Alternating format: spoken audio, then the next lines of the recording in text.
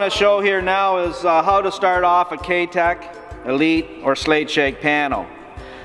When you're doing a roof, a lot of times the eaves along a house is not always straight.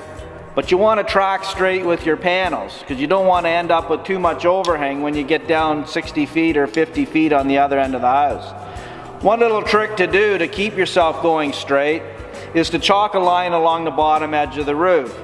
So how you determine your line height where it should be is if you take your tape and you measure from the second step of your underlap side and you measure down. We got about 18¼ inches to the bottom edge of this panel. So we want to have about 3/4 of an inch overhang with this K-Tech panel. So what we're going to do is we're going to take that 18¼ we're going to take 3/4 of an inch off. So that's going to leave us with 17½ inches we need to measure up. So if you come down here, you hook your tape on the eaves and you measure up 17½ inches and put a mark. And that's where your chalk line mark's going to be along your eaves. So you take a chalk line and get some fresh chalk in there because there's nothing worse than having a chalk line that doesn't leave you a good clean line because you're always guessing.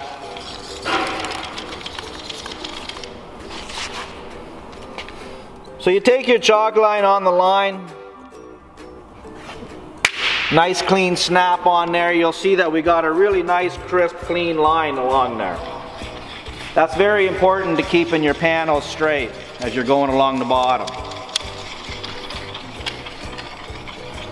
What we want to do now is we want to take our panel, whether it's K-Tech, Elite, or Slate Shake. Here we have a K-Tech panel, and we want to place this panel and we want to place that second step right on that line.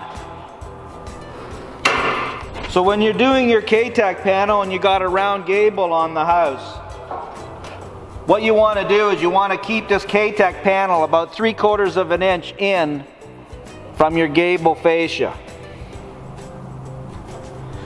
And then you want to take the panel and drop this panel down until your second step is on that line. You'll see that the second step here is right on that line. So now you know that when you measure this bottom here, you're going to be 3/4 of an inch overhang and 3/4 of an inch overhang. So when you place your first panel on and you've got it on this line, what you want to do is just put a couple of screws in the bottom of the panel and a couple of screws in the top of the panel.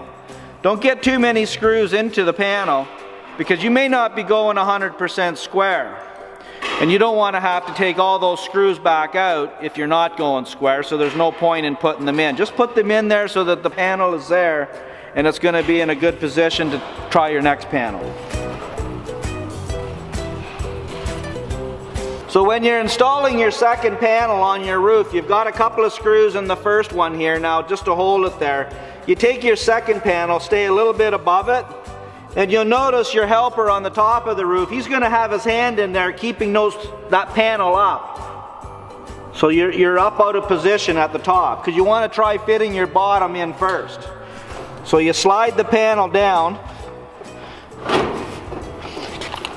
and you'll notice that we're flush. From one panel to the other we're flush and we got a tight step in here.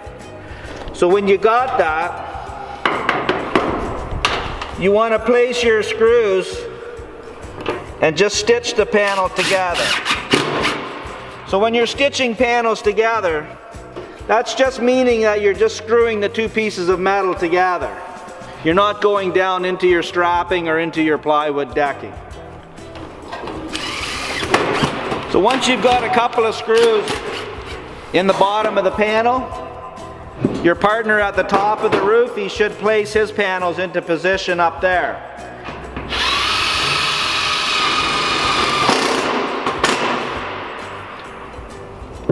Only stitching the panels together because you may not be going 100% square.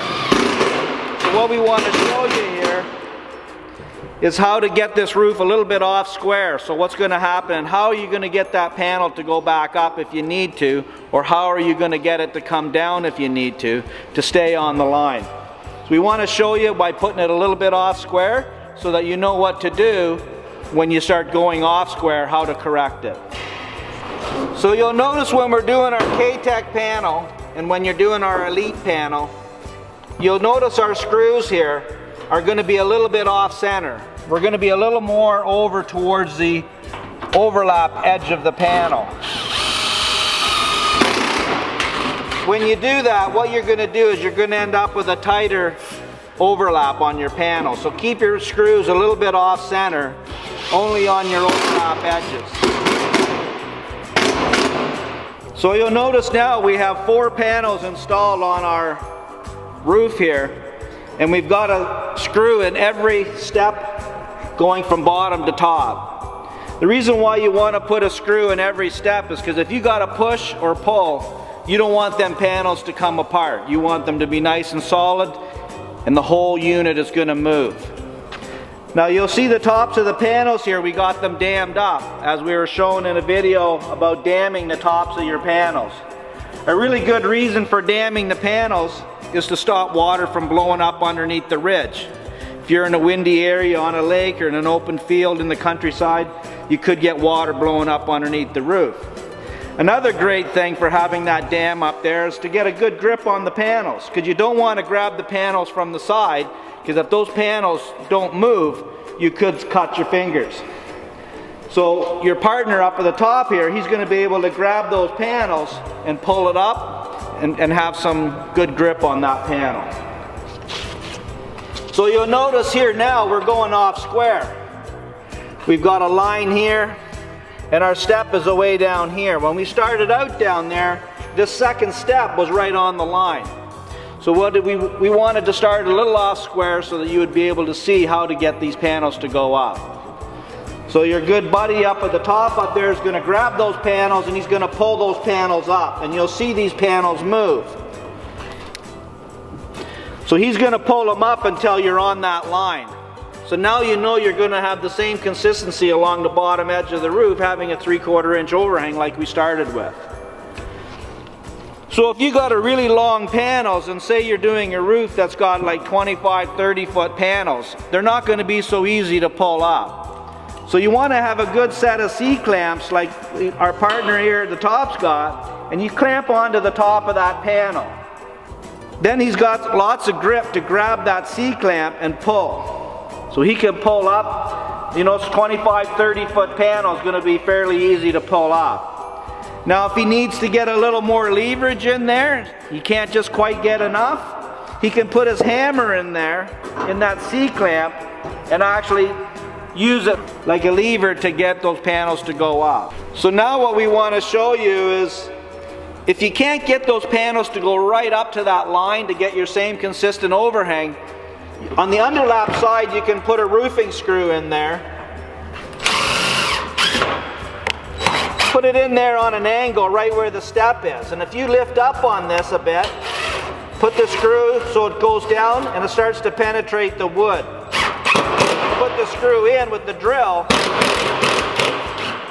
it'll start to pull those roofing panels up, and it'll help you with that little extra pull. Like say you got some 25, 30 foot panels, you may need to do that to get the last 1/4 or maybe 3/8 of an inch of those things to go up. But make sure you take that screw back out after you get it up, and then you go back and you put some screws in there. Make sure you take it out.